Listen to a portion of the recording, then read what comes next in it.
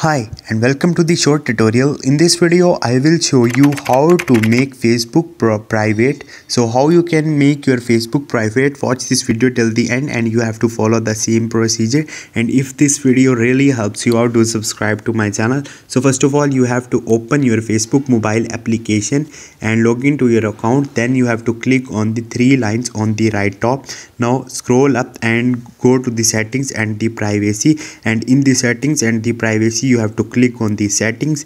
Once you will click on it, now you have to scroll up and you have to search for the audience and the visibility, and in the audience and the visibility you will see profile locking option. So simply click on it and lock your Facebook profile, so no one will be able to see your Facebook profile until you edit them. So this is the procedure to create Facebook